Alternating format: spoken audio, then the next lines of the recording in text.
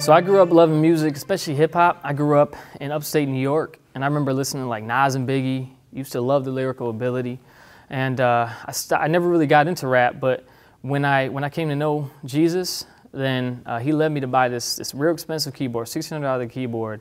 And I remember sitting down with it, not knowing what to do, what to press. I had never played the keyboard a day in my life, so it was just a crazy vision for me to go out and get it. I met Fluency over here back in 2008. We got together. I thought that I would make beats, he would rap, because he was always the rapper. And I remember the very first rhyme that I wrote ever in my life. I used to write poetry, but the first rap rhyme I ever wrote was the second verse to a song called Resurrect, which talks about the resurrection of Jesus Christ. And it's a fast rhyme.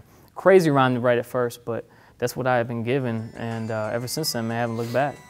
Leave it in the past, leave those sins behind. Forget your guilt and shame, get it out your mind. Your sins have been forgiven, transgressions are removed. As far as east is from west, my life is living proof. I was a young rebel, I was a selfish son, running off at the mouth like a smoking gun. Sin used to bully me, it took my lunch money, but now I'm beating it, call it my punch dummy. And I stay hungry for the word of God, living for the one who died on the wooden rod. He took my sins from me and brought them to the tomb, left them there at the grave where they were consumed. Sin has no power, sin has no strength to change it. Yesterday are broken, forget your past mistakes, sweep them to the side, that's where they need to be. Get on your feet and dance, because you are free. Dude, sick, you got flow in that song. Man, I've been writing music for a long time, probably since about 4th or 5th grade. My dad gave me a guitar when I was about 4 years old, and man, I've been into music ever since. I mean, drums, bass. Started writing lyrics like rap probably in the 8th grade though, and came to Christ and just started using it for His glory rather than my own. Since you're looking for the truth and the roots of the truth, it's Jesus of Nazareth. Time to open your eyes, get humble in size, because in the truth, humility's really big. Let's dig. Looking at this prophecy spoken around 700 BC of the coming King. He was crushed for our iniquities and pierced for our transgressions. The lesson of the message is a blessing. If you let it set in, let it put your mind in a different direction to get your mind off your present possessions to see the destined blessings in heaven. Man, before I met Jesus, I thought God was some hardcore angry guy in the sky who just hated us, and we had to do everything strict to please Him. So that, of course, scared me like crazy. So I came to the cross, but I mean, it made me aware of my sins. So, but after I met Christ, I had to say, man, it's His love that just makes you motivated. It makes me pursue Him every day, you know. And I mean, everything leading up to Christ, all the events was just like, I just like felt like God was saying, you know, there's something more than all of this. Whoa, man, hating sin, loving God. I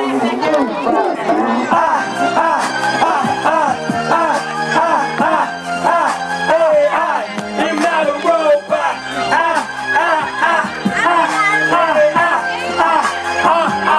am not a robot.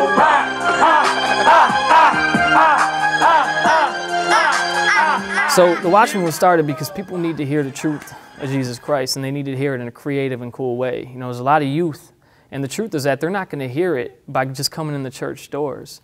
We live in a world where we need to go out and reach the people, and how do we do it? We have to be creative. There's gifts that God has given us, and Christian rap is a gift.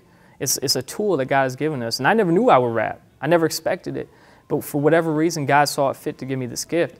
And so as I go out there and I look at the world, I see the need for people to hear the love of Jesus. Ultimately, the Bible says that God wants to make disciples out of us that impact our worlds. And so I believe that's why God has positioned us to be able to do that. You're talking about two white guys who rap. I mean, we're funny on stage. We act like goofballs, you know, all the time with our families, with our friends, man. I mean, we get together and we have a really good time, even on stage. And I just see that God has created us to have fun with it and to enjoy it.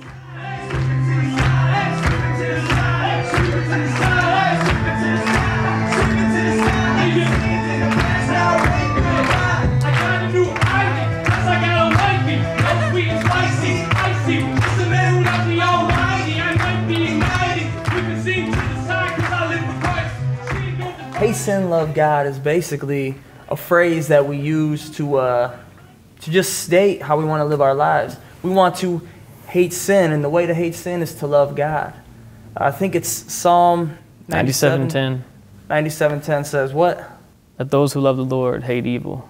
There you go. Those who love the Lord hate evil. So the more that we love God, the more that we'll hate evil. Look, loving God is not just going to church on Sunday. It's not anything religious. It's a lifestyle. It's loving God with your whole heart. Treating people with kindness and respect. It's just living the kingdom of God on this earth.